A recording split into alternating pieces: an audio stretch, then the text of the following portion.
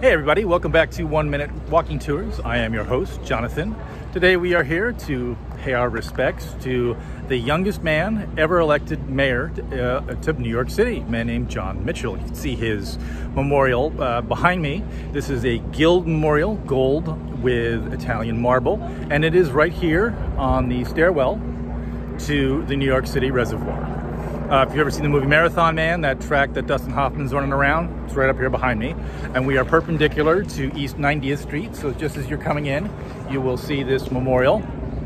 And the reason it's here, rather than down near City Hall or some of the more appropriate places for a city mayor, is because, I'll get there, but part of it is because John Mitchel oversaw the opening of the water tunnels from further upstate down to New York City and into this reservoir, and they thought maybe that was more appropriate. One of the reasons they don't put John Mitchel down near the halls of power is he was frightfully unpopular. Now, he ran, as many young men do, on the ideas of progress and anti-corruption, and people praised him, but he was quite the outspoken bigot. He did not believe that the Irish, German, and Jewish... This helicopter's killing me. This is my 5th take. But it won't go away.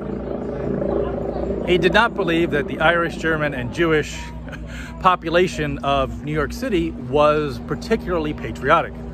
But if you know anything about the population of New York City, the Jewish, the Irish, and the Germans make up a pretty big section of the population of New York City.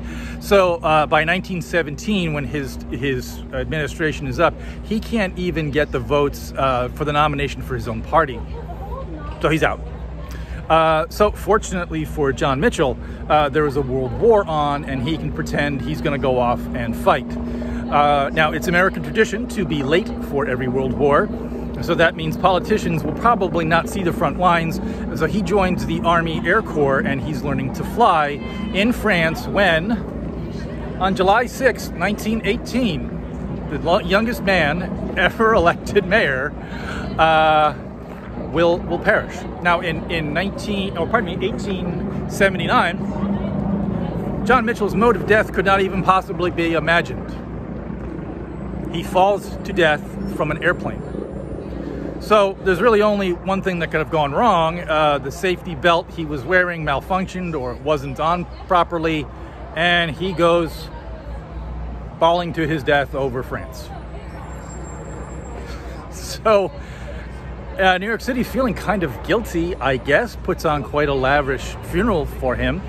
And Theodore Roosevelt, the ailing politician, and grieving father, whose son Quentin Roosevelt is actually shot down as a fighter pilot, an actual fighter pilot during the Great War. He will attend John Mitchel's funeral, and he himself, Theodore Roosevelt, will die 6 months later. They have a big funeral. They pretend everybody likes him. They put his memorial here, and everyone does their best to forget about it.